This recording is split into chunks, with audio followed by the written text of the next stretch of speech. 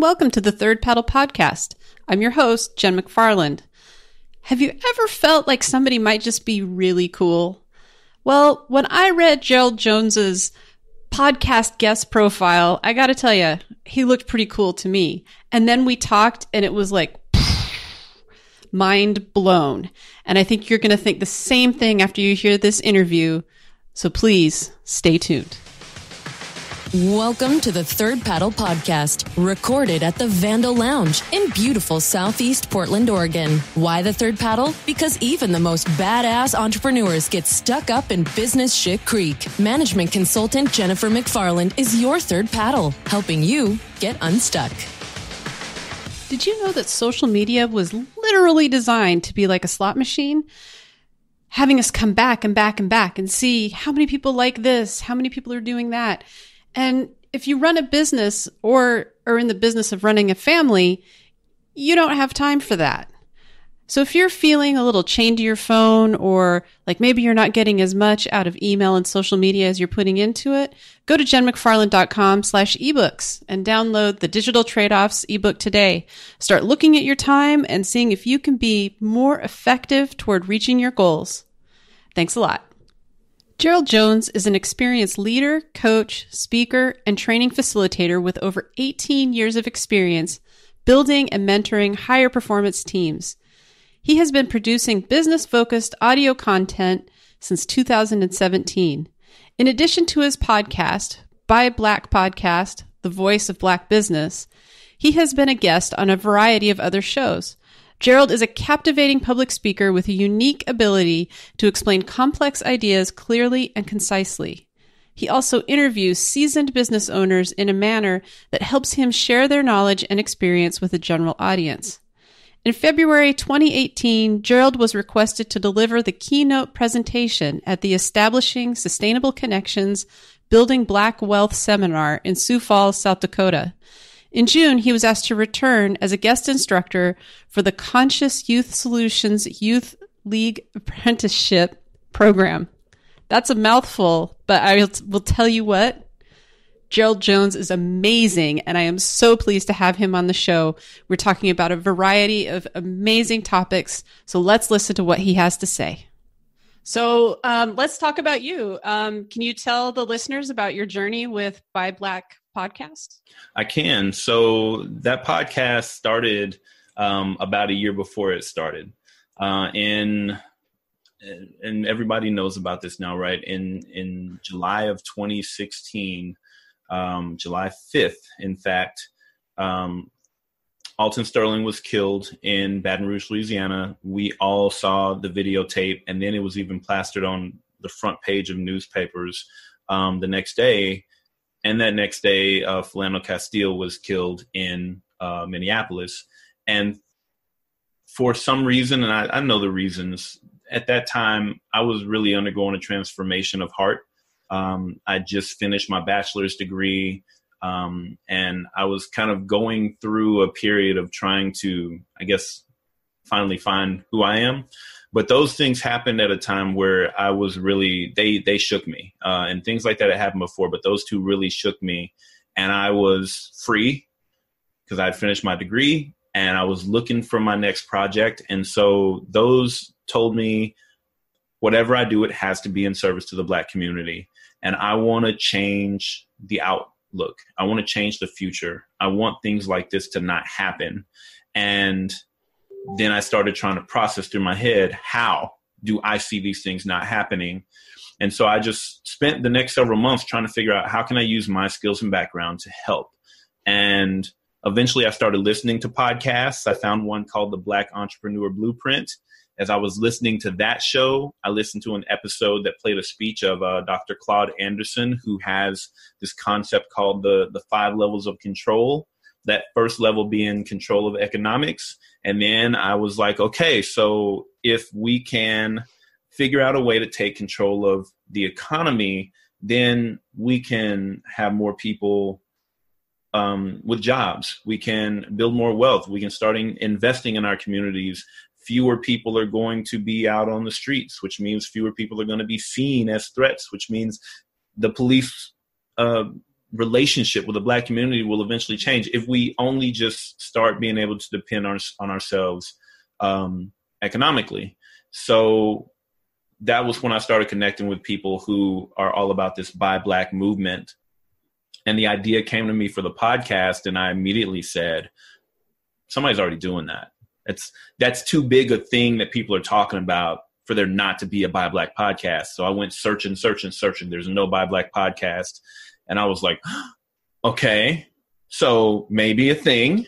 And then I went to a blog and I found 20 Black business owners and their emails for different articles of, new businesses that were out. And I literally sent 20 cold emails to people I'd never heard of before that basically said, hey, I'm Gerald. You don't know me. I've got an idea. Would you want to be a part of it? And 20 cold emails to business owners. I got 10 responses. And of those 10 responses, I got 5 that said, yes, absolutely. So I'm like, I don't know much about marketing, but that's definitely a really high conversion rate. I must be onto something. And so I just went full bore and set everything up for the podcast, and, got the Libsyn hosting and got the cover art made and came up with a structure and everything, and then did my first interviews. And I did the interviews a little bit in advance, but I debuted the first episode on July 5th, 2017, specifically because, the show was hatched by that event, and I wanted to make sure that I launched the show on the anniversary of that event. Amazing. I mean, it's amazing. Like, it's so sad that it takes the repeated problems in the community to cause action, but it's so amazing that you're taking action and making change. And so one of the things that we've talked about is kind of how the podcast has changed then subsequent to the launch. Do you want to speak a little bit about that? Yes. So I launched the podcast, and originally the show name was Buy Black, Build the New Black Wall Street. That was, again, a concept that threw back to the old days where in Tulsa, Oklahoma, in the early 1900s, there was a community called Greenwood. And that was a segregated Black community in Tulsa, Oklahoma, that because of segregation, all the Black people there had to buy from Black-owned businesses. And so in that community, there were lawyers, there were doctors, there were bus lines, there were hospitals, there were schools.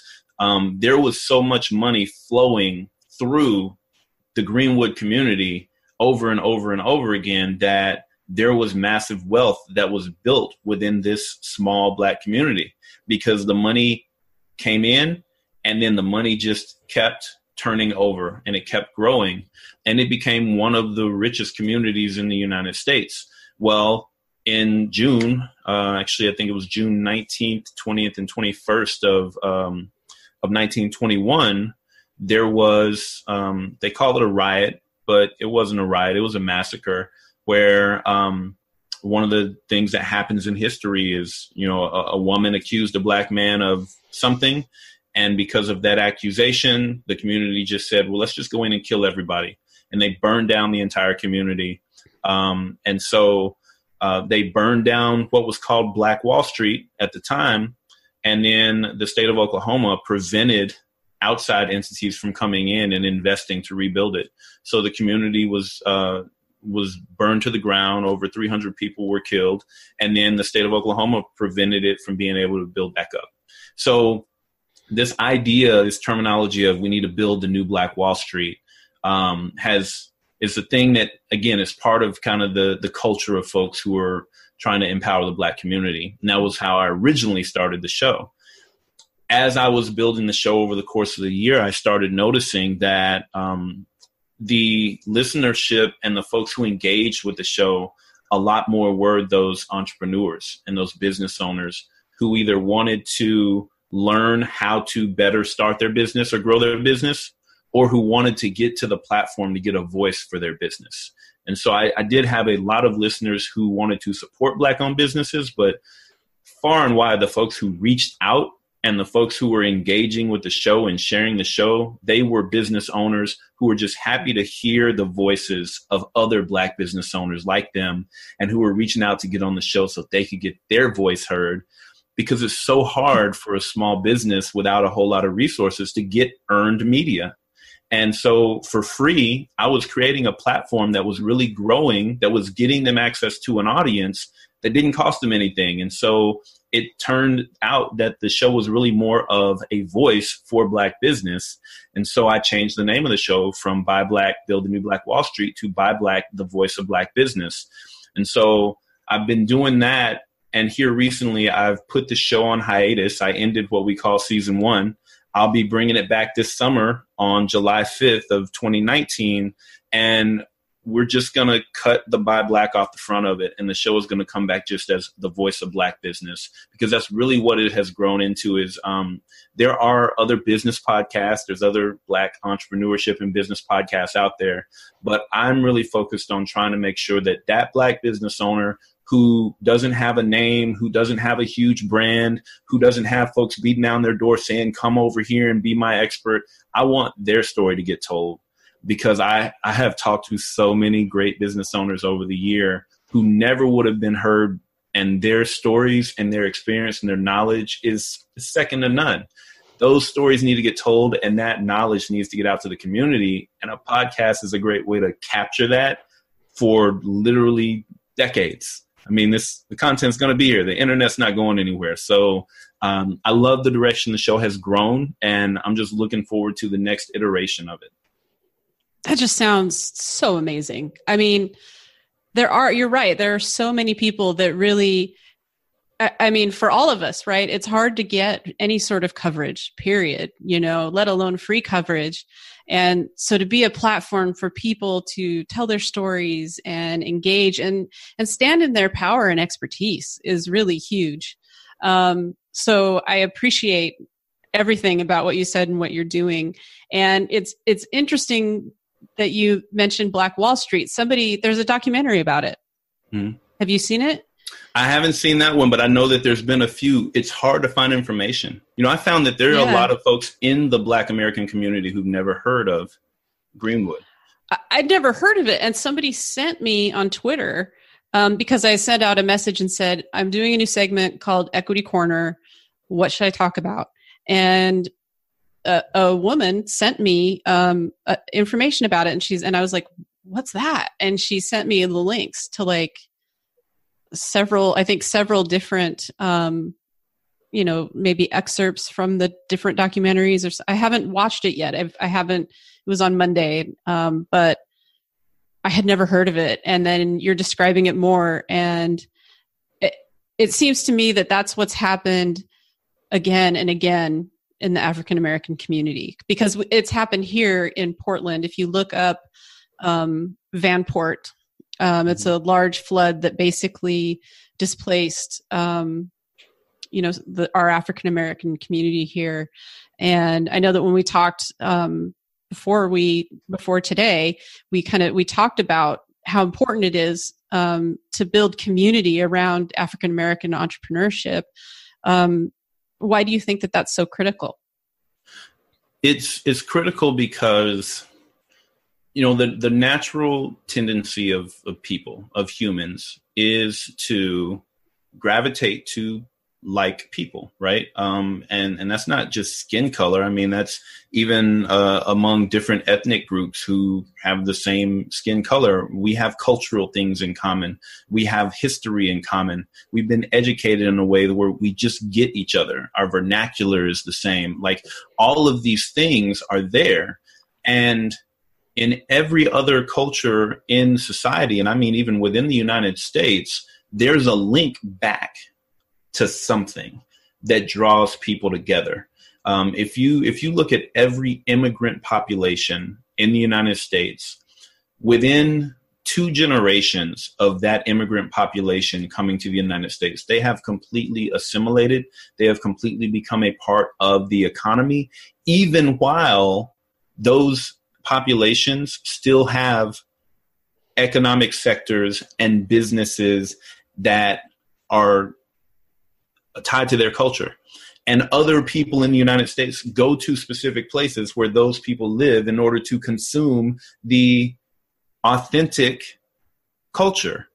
And company or businesses within those communities are built and up by the people in the community. People support each other in their businesses in those communities. And it happens like that with every immigrant population. And that includes immigrant populations who come from Africa. Mm-hmm. But the Black American community, we don't have that link. And the links that we have tried to reestablish over decades, for a long time, they kept getting ripped apart. Like you were just saying, Black Wall Street, Vanport, those were just two of literally dozens of examples of the exact same thing. In fact, in the early 1900s, and I don't mean to go on a history lesson here, but when the Great Migration was going on, where Black people were leaving the South in droves because all this manufacturing was happening in the North and all of these jobs were available in the North. You mean I can do anything other than being a sharecropper who ends up further in debt at the end of the year with my family never being able to move up? Oh, we're packing up. We're leaving overnight. We're going. And so now you have all of these new Black families going into these places and they're competing for work with poor whites. Mm-hmm. And now that's when labor unions start being developed. Partially it's developed because the management is not being fair, but a lot of them were developed because we need to keep the Black people out. And we need to make it where we can still get paid without them driving down our wages. And where that didn't work, that's when the violence came in. That's when, oh, this guy over here whistled at me. Okay, we'll kill all of them. And it happened over and over again and again. And the outcome, the long-term outcome of that is that every time that we started building community and wealth and this bridge to the next generation, someone would come in and literally burn it all down. And then once we got to the 1960s and the Civil Rights Act was passed and the Voting Rights Act passed and the new, not the New Deal, the Great Society War on Poverty laws passed, through integration, we lost whatever entrepreneurship and business ownership was left, because now it became a symbol of status to say, I don't have to shop in this Black-owned business. I can shop where white people shop. So now, even within the Black community, there was no sense of, I need to take care of my neighborhood first. We need to take care of each other first. For so long, this group of people had been shut out that it became a psychological and an emotional need to be seen as part of. And that meant if I can buy from you, that means that I'm part of you, not realizing that they were literally killing all the businesses that were supporting their community. And so that's where we've been for the last 50 years. And we have to educate people of just how important it is that the Black community has that sense of support economically, both within the community and from outside the community, as every other group in the United States has. Because you will go, say you live in the Bay Area, you will go to Chinatown so that you can consume authentic Chinese goods. People don't go into the Black community to consume authentic Black American goods. They go to other companies who assimilate our culture and then sell it back to us, and they give them the money because they want to look like it, but they don't want to actually go to where we are and consume it from us. And so it's an internal need to reestablish the importance of community, and then it's an external need to set the precedent of this is how you interact with every other group and their goods, services, and authentic culture. We need to normalize that this is how the Black American community is interacted with as well, both internally and by everybody else. Absolutely. I couldn't agree more. I think that we need to build community and support one another. And I think it's important to acknowledge that in the African American community, there isn't that same just a support, dedication to like, this is my community. I'm gonna buy from other people because then it gets better for everyone. Right. And I think you're right. I think it has to do with this idea of status. And, how can we encourage people to see that like it's equally there's a lot of status around owning a business, and, Right. so buying from each other is helpful, And there's a lot of, and that understanding of status of being a business owner is there. There's a lot of people who want to start a business. But on the flip side of it, if you go on the social media and you tell people, hey, I got a new job, Mm-hmm. Loves, likes, hearts. I mean, you'll get 50,000 comments. Hey, I just opened a business. Nothing. Or criticism. It's a long road. Mm-hmm. And one of the things that has really helped me, and one of the things that I think that really helps African-American people, especially in business or actually just anywhere, is when you have a lot of friends who are African immigrants, Mm-hmm. and you can sit and listen to them as a Black person and how they see us. If they'll tell you the truth, most of them pity the Black American because we don't see that we are still connected, that we still have a link. They know that they have that link back to Africa. And they know that if we could open our eyes and see that connection, that we could have that link too. But our mind frame has been so warped through slavery, and then not official slavery, and then 400 years of oppression. Right. 400 years of oppression will do that to you. Right. Yeah. Generations of it. And so now we don't see the connection. And it's a world of, I wish they could see what's right in front of them, but we have to rebuild it. It's been gone for generations. Yeah. Well, something that we talked about leading up to the interview was, the whole idea that we're a nation of immigrants, but we're not. And we need to start acknowledging that some people were brought here against their will and ripped from their communities, and other people were already here. So they're the African-American community who were brought here as slaves against their will, and then the Native American community who was already here.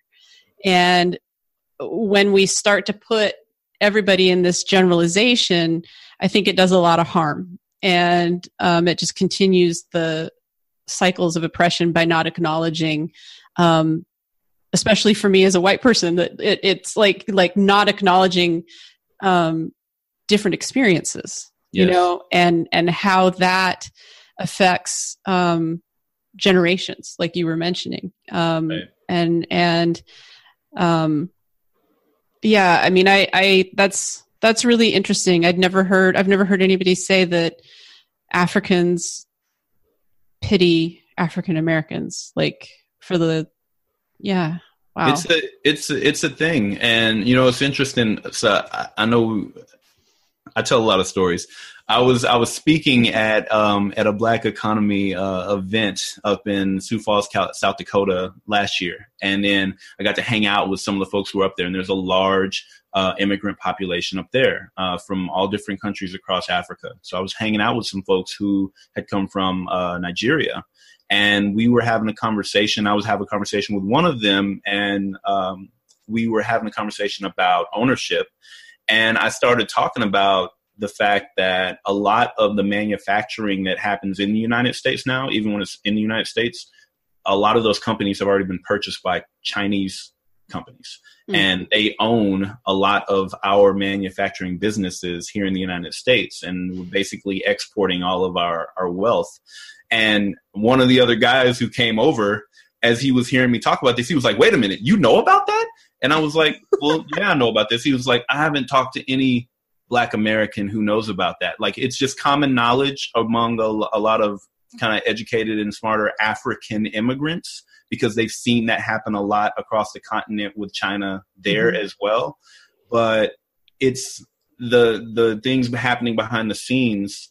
We are really cut out of a lot of that here in the U.S. And so they come here and then they see is like, our eyes aren't open to a lot of what's going on around us, because we're just not part of the economy like that. generally see all of these things going on behind the scenes. And without that context, it's hard to own your economy. It's hard to be a successful business owner or network when you don't have the context of what happens away from just the customer facing side of business. Yeah, absolutely. And as I started really educating myself a little more around, so it started for me on several fronts, but my most recent, research around African-American women in particular started because I had a really crappy experience as a woman in tech. And then I started thinking, well, how many women are there in tech? And it's like 22%. But then as soon as you start looking at women of color, it's like we're down to like 2%. Yeah. So it's a very isolating experience.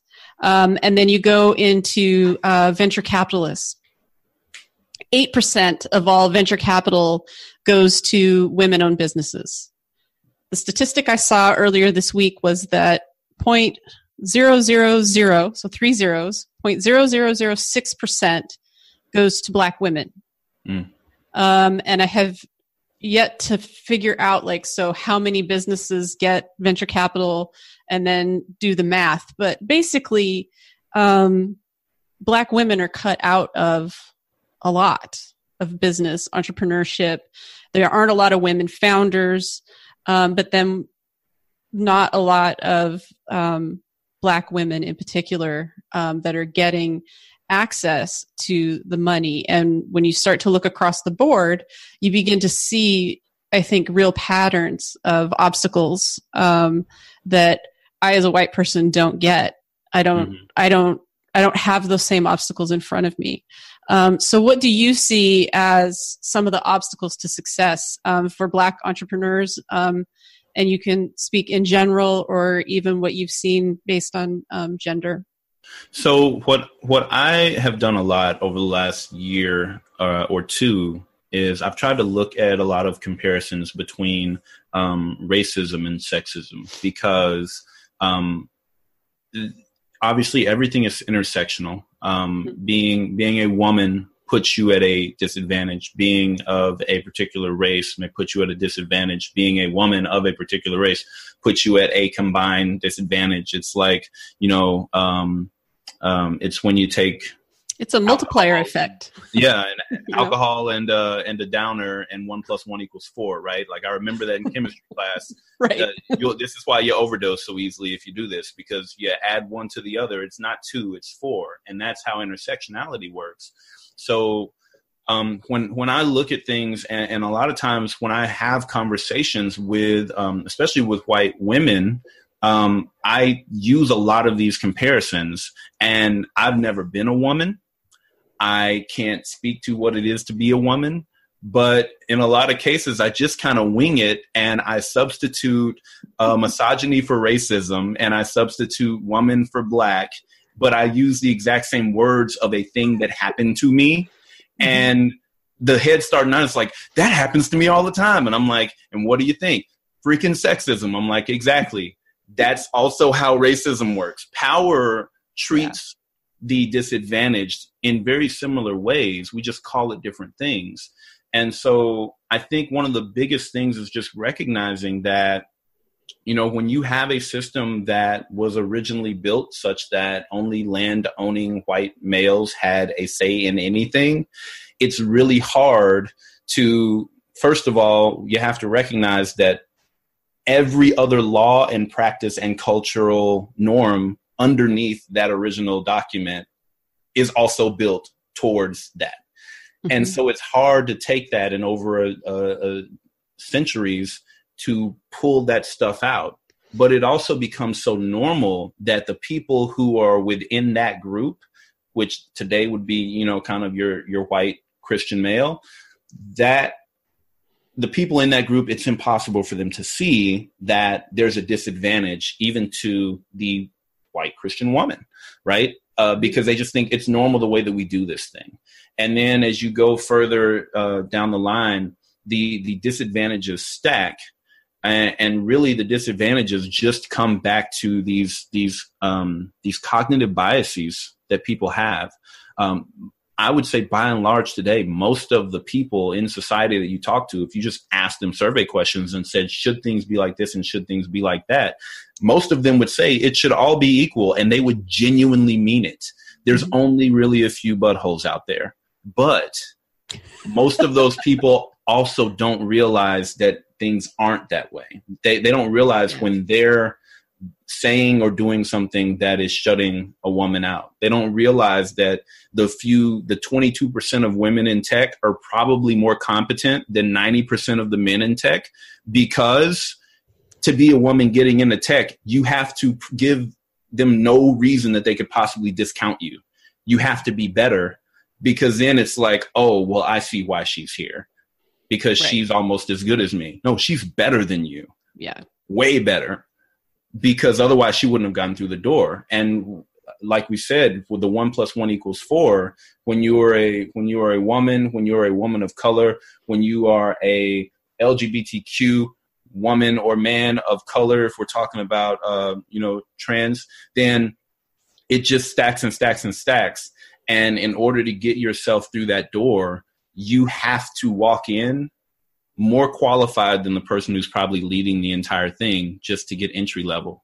And the folks who are in charge, they look at that and say, oh, well, that person actually met our minimum qualifications, not realizing that literally the standard that they required of this person is nowhere near the standard that they required of the guy who they just literally looked and said, he's got a nice face and he finished college. Here's a job. So true. Oh my God. Yeah. No. And it extends often, not always, to even if a woman is willing to apply, they say that women are more likely to be like, okay, I qualify for every single bullet point. And I think that, and men are just like, okay, I want to do this. And, and I would say that if you are a white dude, you know that you can skate in on some stuff. And then if you're not, then you know you have to check every single box. Yes, absolutely. And I think that's another case where you can, where the misogyny and the racism can be flipped. I think that's a, would you agree with that? That's another example? Agreed, 100%. And then the next piece of getting in there, once you're in, you have to be perfect. Any one mistake is a reason why, see, we were right. She didn't belong. Right. Right. Or he didn't belong. Or he didn't belong. It's you have to be perfect. There are no second chances. And so where you have the guy who's literally just like, it's no big deal. I made a mistake. It's whatever. We all do it. It really is, from everybody's perspective, it's not a big deal. For the woman, for the person of color, it's like, this is the end of the world. And it extends to our children. Sorry, another quick story. Sorry. And I'm not. Why are you apologizing? Don't apologize. I love stories. I love it. I can't say for sure this is exactly what this is, but it's just one of those things. It's another thing about racism and sexism is that a lot of times you suspect it's there, but you can't prove it. And so you don't want to say anything about it because you can't. But I had something happen a few weeks ago. My youngest daughter, 6 years old in the first grade, she came home and she said that she got kneed in the stomach by a little boy at recess. And so she was fine. We talked to her. We asked her what happened. We asked her what happened with the teacher, blah, blah, blah. And she said she had never had a problem with this kid before. He wasn't a kid who picked on her. He wasn't a kid who picked on people. But apparently he was mad about something. She was the closest person. He just decided to knee her in the stomach. So send an email to the teacher to ask about this event. She sends an email back saying, oh, yeah, this happened. I talked to her after. I talked to him after. I made him apologize. And then I gave him consequences afterwards. And I'm like, okay, if anything like this ever happens again, we need to hear it from you before school is out, rather than my 6-year-old coming home and saying, hey, violence was done to me today, and me having heard nothing about it from an adult. So we just had our parent-teacher conferences this week, And I brought that back up. And I said, I don't need to know how this child was disciplined, but I do need to know, were his parents told what he did? No. Because he's a good kid and we've never seen anything like this before. And he's just such a sweetheart and we took care of it. And so, and I'm like, wasn't a big deal that this kid need my kid in the stomach because he'd never done anything like that before. So now there's no paperwork. His parents don't know what he did. And if this pattern of behavior continues, no one is there to correct it. No one is there to say, what's going on in your life that you think this is how you deal with anger? And because he's a good kid, we don't say anything to his parents. Again, I can't say sexism. I can't say racism. I can't go in and say, if that had been one of my kids, you would have been trying to kick him out of the school, because I don't know. I don't know if that's just how they deal with all kids who are violent in that school, but based on the policies I've seen, no. But it's one of those things where you can't say, if it was my kid, you would have done this, because I don't know, because my kid wouldn't have done that. But I know that you should have done something different. And I suspect that the reason you didn't was an unconscious bias towards, but he's just a sweet little boy and he's never done this before. Those types of things eat at you, because if you go and make accusations, you're the butthole, right? And it's like that with kids. It's right there as an adult. It's like that when you're in your own business and things happen to you. And that is it's psychologically draining to have to constantly live in that. I mean, it's like a white man rapes a woman and the woman has to do everything in her power to prove it. And then at the end, they don't give the white guy much of a sentence because they don't want to ruin his life. They don't want to mess his life up. Or Kavanaugh or whatever. And that plays out over and over again. And that's a way that, as a woman, that, it just perpetuates this. I think you could look at, the industrial prison complex and say, well, they're not really worried about ruining other people's lives. And, the Black community has been devastated by unfair sentencing and just locking people up. And it sounds like bias to me, and it sounds like racist to me, because I'm assuming the little boy's a little white boy. Right. It's one of those things where all the people involved are good people. We love her teacher, but it's just, you don't realize in your mind the decisions you're making are already colored by 400 years of history. Yeah. It's just ingrained in us, and opening people's eyes to that, especially when they're on the privileged side of it, sparks usually a very violent response to that. Nobody wants to be told you're doing this because of something that you don't even realize is inside of you, because it hurts to be told that somewhere in you is this predisposition, because we all want to think we're good people, and good people have predispositions that were there before they ever even knew that they were picking this up from TV, from parents, from friends of parents, from wherever. It just becomes normalized. Yeah, and that's why I love Harvard's implicit bias, where are you familiar with that? I'm not, no. So they did a study of just of what people's implicit biases are, and you can actually go and take the test yourself. And then it just it's basically a series of faces, and it'll give you like an emotion, like scary, and you pick which one, and you're not supposed to think about it. And then at the end, it tells you like if you have gender bias, if you have race bias, and it's pretty like, like you see it and you're like, oh my God, like, and it's because it's just right in front of you. And I mean, something that I talked to my my friend Cole about is the white fragility, right? Mm-hmm. So people that look like me don't like to be told when they've done something wrong based on race. Right. But we have to start having those conversations, because that's how it changes. Right. And it has to come from someone in the same group. That's the thing about it, is that it's always got to be an internal thing for it to work. A man going to tell a woman you've done something wrong, or a woman going to tell a man you've done something wrong, is not going to be met the same way as another man or another woman coming and pulling them to the side and saying, look, this is what it is. They still won't want to hear it, but the reaction won't be so violent. And they'll actually go back and reflect. And the reflection is where the change starts happening.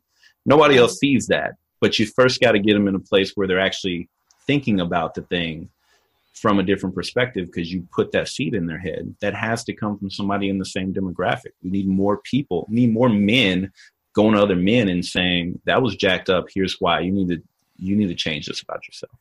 And being willing to take the backlash at the moment, but stand your ground and then let that person go on, because if they're a human, they will reflect on it and small change will start happening. Absolutely. And, and then all the buttholes at a certain point get weeded out because there are people that aren't going to listen, but we don't worry about that. We worry about making change where we can, because I think there's far more people who want to be a good person. Absolutely. They are a good person. And I think it's absolutely right. Like as you were talking about the, being within your same cohort or your same group. I have two stories. I won't bore your interview. No, please. Please. Okay. I love stories too. Do you? Okay. So the first one is when my boss, before I started my own business, sat me down for my review and said, I don't know if I'm saying this to you because you're a woman or not. And basically I didn't hear the rest of the review because I was just sort of like, if you have to ask yourself that and you're saying it out loud, I think we know the answer, and a lot of the things that he was saying, I'm like, you would never say this to a guy. Like you would never tell a man that they had, that they stood up for opinion. They had opinions or, and my whole job was to be an analyst, right? So like, yes, I had opinions. You were asking me, I did all the research, just because it wasn't what you wanted. Right. Like, okay. Would it make you feel better if I called an assessment next time? Right. So there's that, right? I mean, and I'm not even saying that the review was great overall, but it was like the preface, and then it just discounted everything for me. Because anything, I was just like, oh, is that because I'm a woman? Is that because I'm a woman? And so you're right. Like when people aren't aware of their biases, or they aren't aware of how something like that would be perceived, some of that stuff needs to be delivered woman to woman. Yep.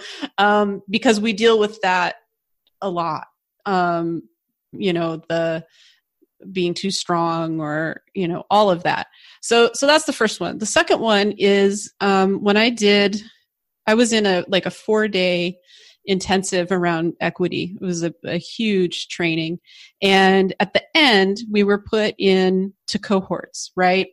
So all the white folks went into one room and all the people of color were in another room. And we could hear the people of color were telling all kinds of stories. We couldn't hear what they were saying, but they were like having a good time. And in the white cohort, people were crying. Nobody would talk. It was like all of this, shame and guilt and fragility, like just this room of like probably 20 people. And I think about that quite a bit, and like how I can change that so that people are able to act, because what we need is not that. That doesn't get us anywhere. That doesn't bring us forward at all, for people to, to be in that place of just crying and not wanting to talk about things. The way that we change things is to say, well, that shit's fucked up, and what are we going to do about it? Because otherwise, it's all just going to be separate, and it's not going to improve. At least that's my opinion.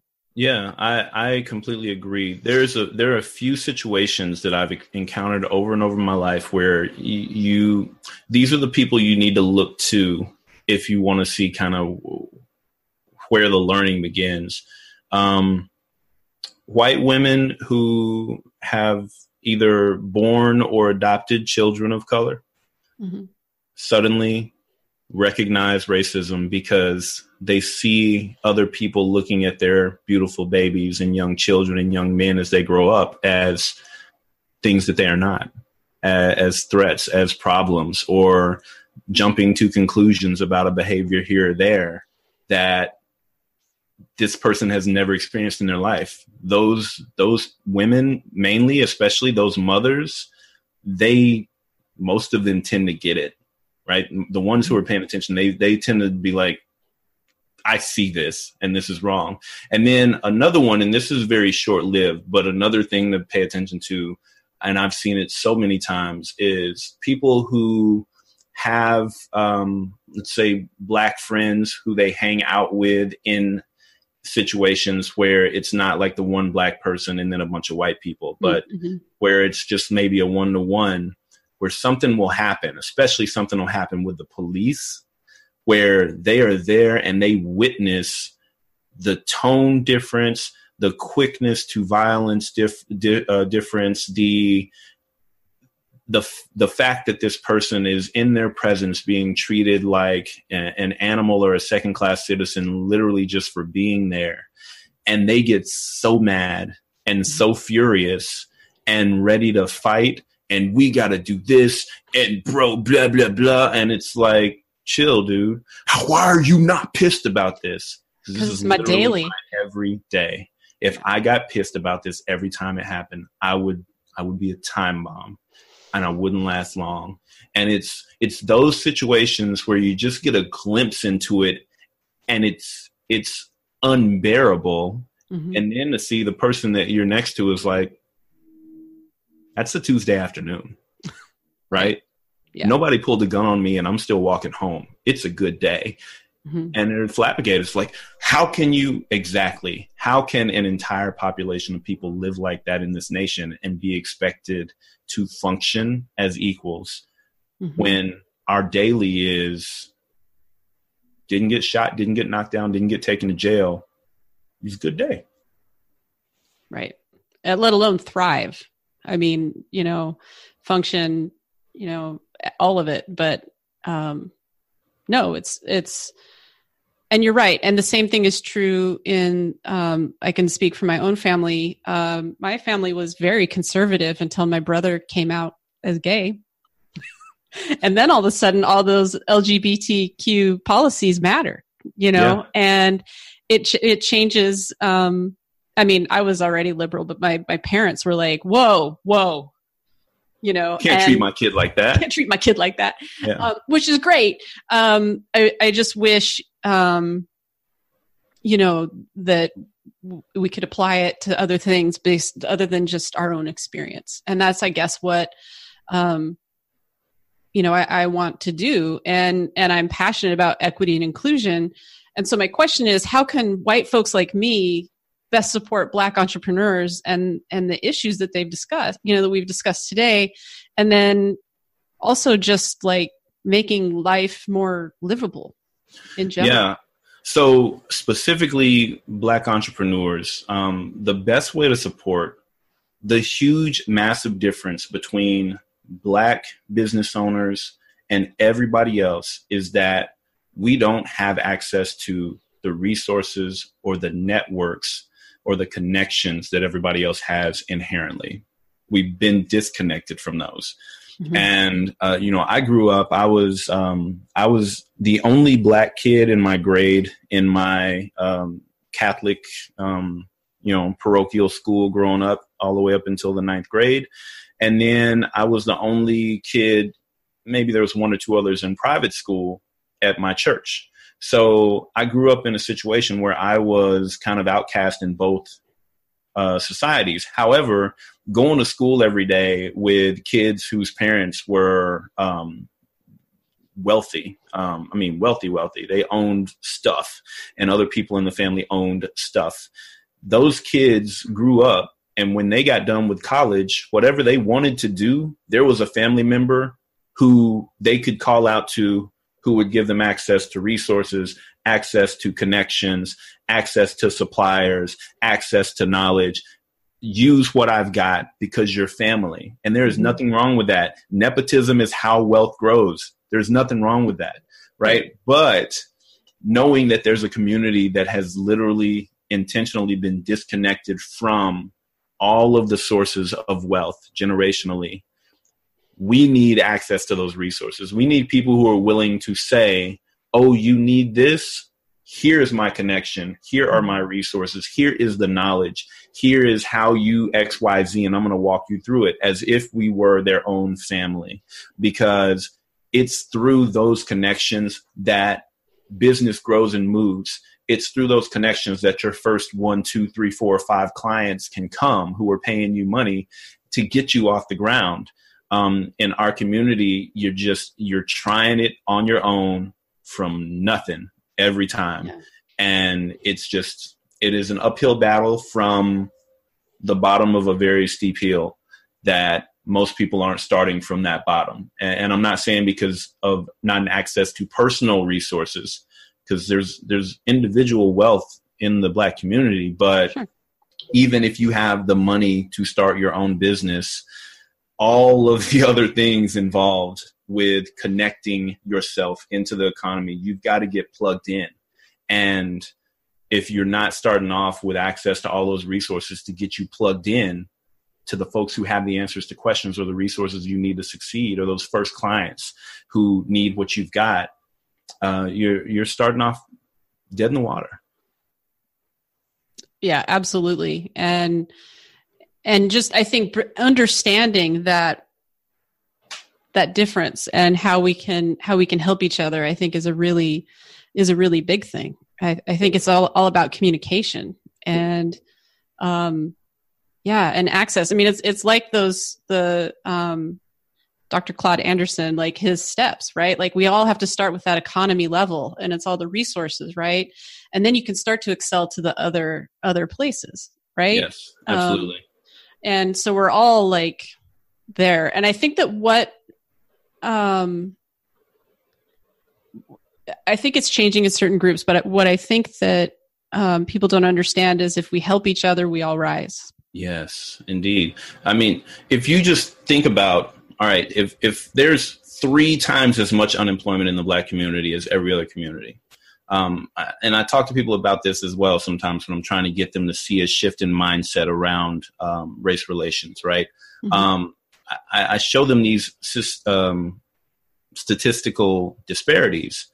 And then I ask the question of, do you believe that there is something inherently broken about Black people that inherently makes us inferior as humans such that we are so self-destructive and incapable? And they're like, no. Okay. So then if you believe that we all come out of the womb equally capable of great things, then there must be some other factor in play that is generationally making this group of people not perform like everybody else. So either you are literally a racist and you think, well, it's just their fault, they're less capable, mm-hmm. or you have to acknowledge, no, there's an intervening factor. We need to find the roots of those intervening factors, and we need to start breaking those barriers down so that this group can function the same as every other group. We'll have our own criminal element like everybody else does, and we'll have our entrepreneurs, and we'll have our workers, and we'll have our, everything else. But if we're in a world where we would say that statistically based on, per capita, we should have about the same average amount of whatever type of thing, whether it's good or bad, in the community. If you notice there's a community that's not performing the same as everyone else, and you believe that all people start out the same, you have to then logically go to the place of what are the interventions that are preventing these folks from performing?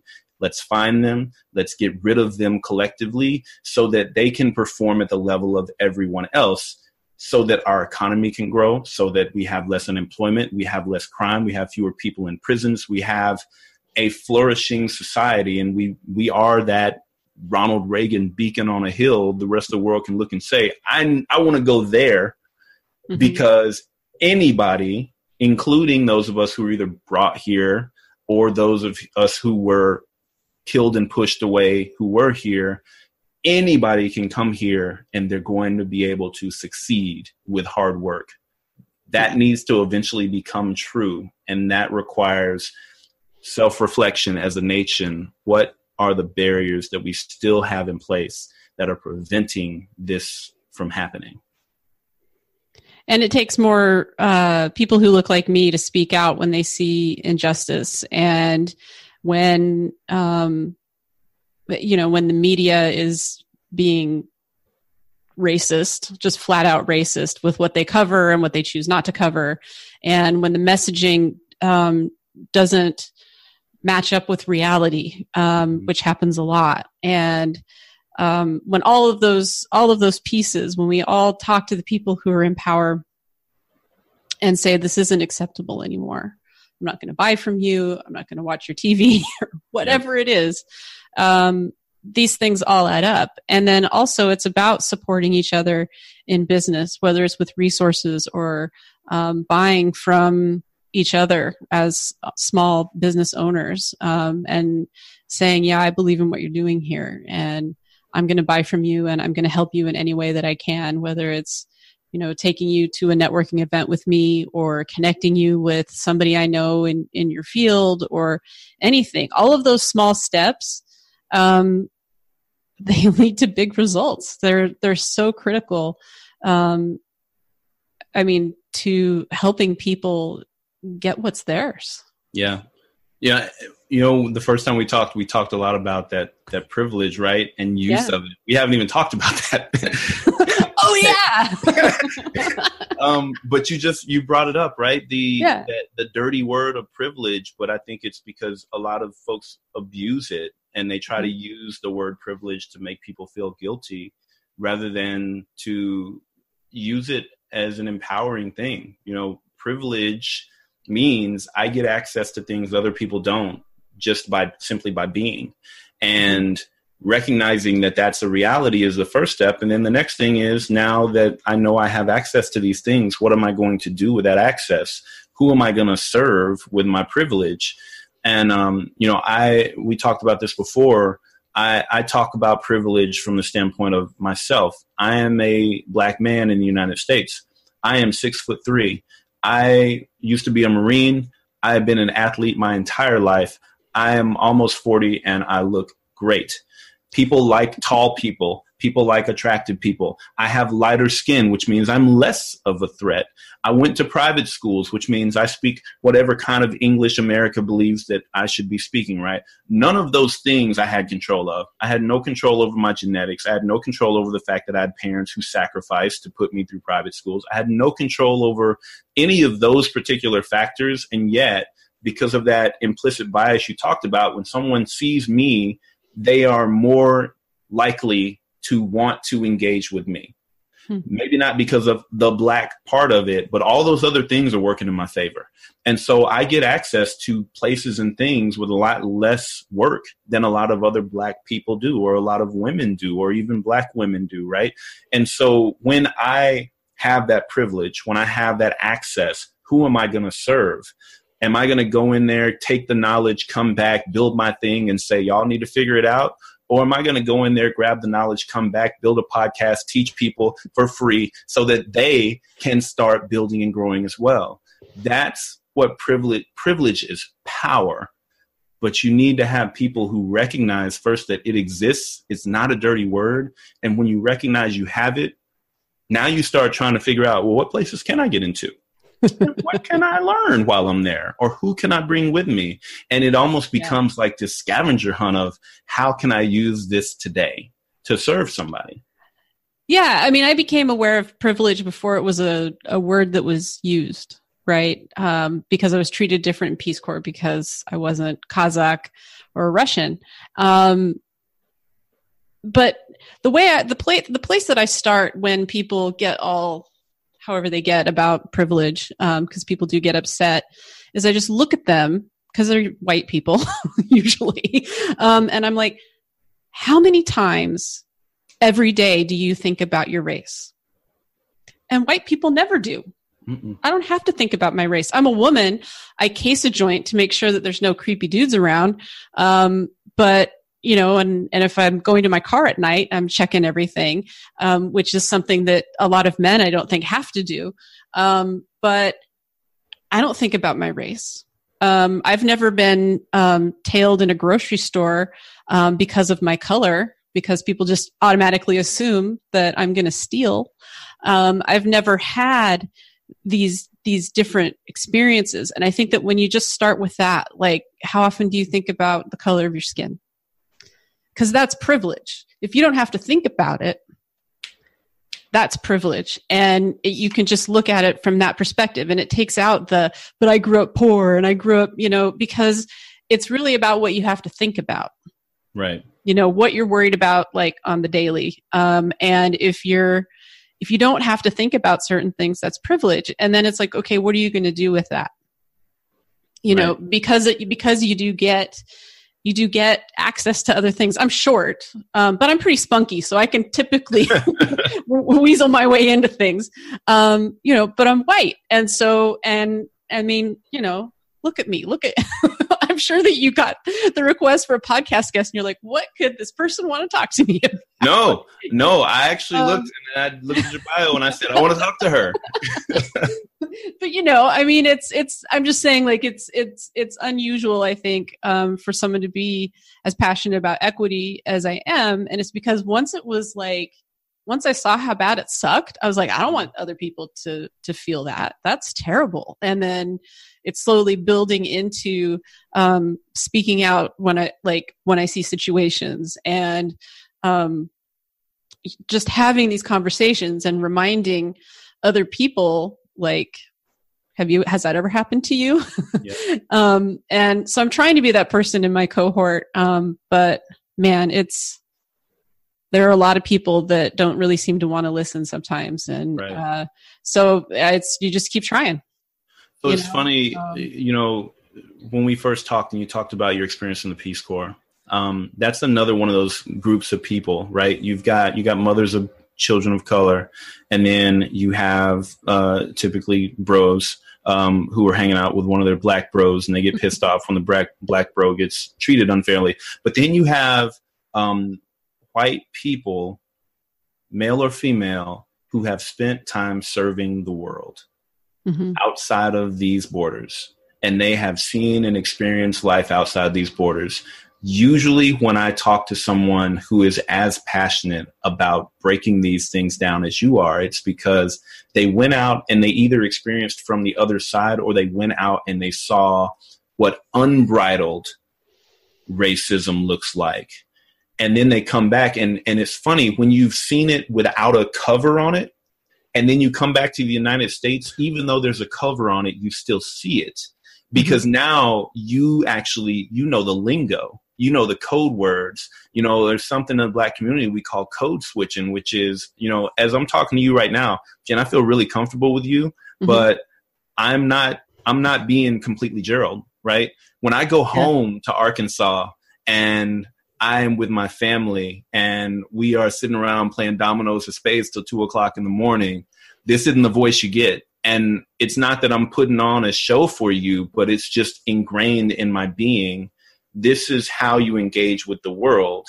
And then this is how you get to engage when you just take it all off and relax. And racism works that way too. America has put a code into our language in the way that we talk about and with other people, to where this is the real thing behind what I'm saying, if you know the code.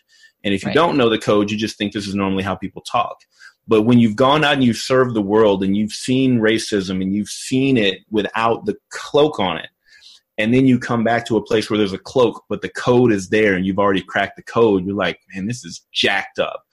I see what's going on here. And the person next to you is just like, there's nothing going on. What are you talking about? And right. Fire. Yeah, no. And it's so funny. I've had that experience. The other thing that there's a code for in this country that I didn't realize until I was out of it for a significant period of time is we like to act like we don't have a lot of corruption here. And I lived someplace where, the corruption was just out. It's just there. It is just out. Like the police. Why are we still sitting here? Yeah. He's waiting for his bride. Yes, exactly. Like we would be like, we would take vans back and forth to the city, right? And there'd be a police officer and you'd see him and I'm like, oh God, he just wants a bribe, So he like waves the guy over and like the driver, as he's slowing down, is like grabbing his wallet because he knows that there's nothing. He just wants money, Yep. And it happened again and again and again. And it was similar to like my experiences around equity over there. It was like, at first I'm shocked and then I'm mad. And then I have to break down like why I'm mad and then reverse engineer it to be like, oh yeah, we've got all that stuff. It just looks different, and then you begin to see it, and how it plays out in other places. And it's kind of another part of the privilege, right? Is that corruption and realize, that I can get away with it. Right. And part of that is about having that power and realizing it. I think one of the biggest things that disappoints me about the United States is when I travel, there are so few Americans out there.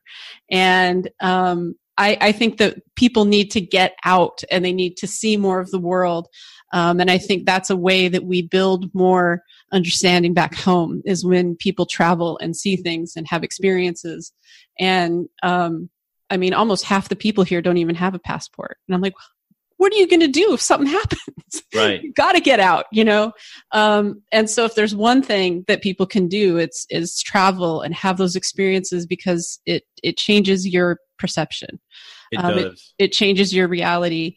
And then it's also just being awake, and seeing things for what they are. Yeah, that's the flip side of that. In the Black community, there's a lot of people who are trying to get younger kids and get them more experiences out of the country, traveling to go experience things, because especially as a Black American, getting out of this country shows you that you can. Mm-hmm. So many people never even leave their neighborhood of the city they're born in their entire life. And so that's the only reality. One trip out, even a lot of times just to another city in the country, is enough to break somebody out and see there's more out here for me. And that's one of the things that's needed to break that mental block in a lot of young Black people's minds. Is it just takes seeing that there's another opportunity out there than the one that you were born into, a lot of times, to just trigger the creativity, the passion, the drive. It's hard to have those things if you've never either been told or shown that there's another way. And I'm not just saying towards either bad or good, but just there's another way other than just saying I've got to get a good job and I got to get married and I got to raise my kids in this city that I was born in. That's not the only option. Go out, experience the world, and then start thinking about how you can make an impact on it. Travel is so very important to young people, just to, because that's when their minds are most malleable. That's when the best ideas come. And so many people, and it's not just Black, it's all different colors, just everybody make it all the way through adulthood without ever having had the chance to dream or to scheme about how they could make an impact. And I think that's a perfect bridge to like talking about your work, because I think that you do a lot of helping people see those possibilities. I think travel definitely among kids like opens people's minds to possibilities, but I think you do that with the people that you work with. Indeed. So my coaching as a business coach, I've launched a coaching program called dopebusinessplan.com. And DOPE is an acronym. It stands for Define Your Strategic Objectives, Organize Your Business Model Around Your Lifestyle, Prioritize Your work streams to automate, delegate, and outsource what you can, and then execute your role as the chief executive of your business. And I started this because of doing the podcast. Over the course of the last year and a half, I've interviewed almost 50 business owners. I've had emails and then conversations with dozens more, and they're hungry, they're passionate, but like a lot of business owners, regardless of race or gender, they start a business because they're passionate about something. They're really good at something. They want to serve people doing it. And the problem with doing that successfully is that eventually you have so many people who want your service that you have to actually run a business. And a lot of them either don't have a business background or don't know how to make that transition from self-employed to being a CEO. And that takes structure, that takes building the right pieces in place so that your business can be an entity in and of itself that works whether you're in the office or not. And so I started my program specifically to hit those business owners who've been doing it for a few years. They're successful, but they're in the business all the time. They're missing their kids' events because they're on the phone or they just can't be there. They're not present on vacations if they take them at all. And family life is suffering. Mm-hmm. Business might be doing good, but if you can't step away from it ever, eventually something's going to break. So I want to see people win. I want to see business owners win. And winning in business eventually means being able to make money without physically having to be at the helm all the time. And that doesn't start once you have a medium or a full, large company. That starts literally with the structure you put in place at the very beginning. So that's what my program is about. I know it says business plan, but it's not about the business plan. It's not about writing some 15-page document you're never going to use. It's really about the business model and getting the right structure around the business and then building in the pieces so that I can actually just go enjoy life with my family and it keeps working. Yes. Absolutely. I think that's what, when I started, I was like, I want to be sitting on a beach somewhere, just watching the money come in. Yep. I think it's good. Even if you have some service delivery direct with clients, it's always good to leverage into other places where you don't have to be there because things happen, right. Life happens and you do need to be present, for your family and your friends. Well, and a lot of business owners really, they don't think within their business model structure, they don't think about how they make money, right? They start out just saying, we just need to serve clients and we need to make money. And it's all very transactional. Right? Mm-hmm. They don't think about structuring in, how do I first move from transactional to recurring, right? Mm-hmm. And then once I move from transactional to recurring, how do I move from recurring to passive? And, it's a big thing nowadays, right? Create passive income, passive income, right? But passive income doesn't come day one. Passive income is something that you structure to eventually get to. I'll use myself as an example because I love transparency. This Dope Business Plan program, I'm focused on the experienced business owner right now because it's a coaching program. And we're going to get together for group coaching periodically on video conference calls where I record those calls. And as I go through that with my coaching clients and those recordings, those are going to eventually become a self-paced course that you can just buy and you can watch the videos on your own time and get the same value and make the changes in your business if you don't want to spend as much money on group coaching. So you start out by creating a transactional relationship. Mm-hmm. I coach you one time, you're better. Hopefully on the backside of that, you see, hey, I still need this guy's advice, and you put me on a retainer. And every month you're paying me a certain amount of money just so you can call and ask me questions and I make sure that you keep getting better, right? So transaction to recurring, but I'm creating the content as I go along so that on the backside, I can put it all together in a course and just say, come to this site. This is what you need. It is proven. Buy it from me. Here's the money. Here's the course. I have nothing to do with that. And that's passive income. But you structure from day one to eventually get there. And that's exactly what the Dope Business Plan is about, structuring for that eventual hands-off business. Which is fantastic because what you're also getting, if you structure that in from the beginning, is, and I'm sure that you're finding this, right, with like group coaching, you're getting that feedback. So you're collecting information, you're getting data from the people you're working with.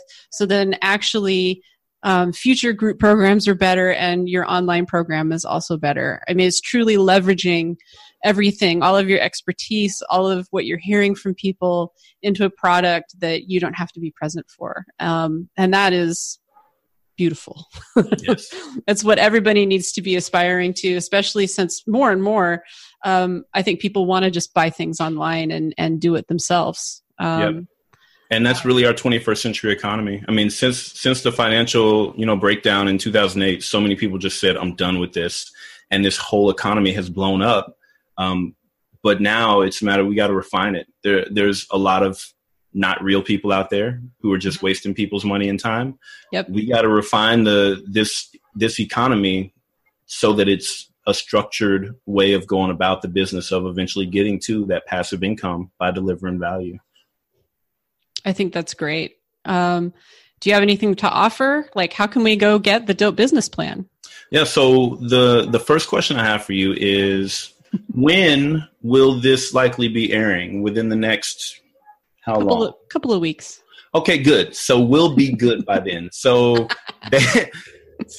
right now I have an actual ebook in production that is called the five low cost automation tools to transform your small business. And I'd love to do a whole other podcast about a really easy way to put together a valuable ebook, because I did this process and I had it built in a week.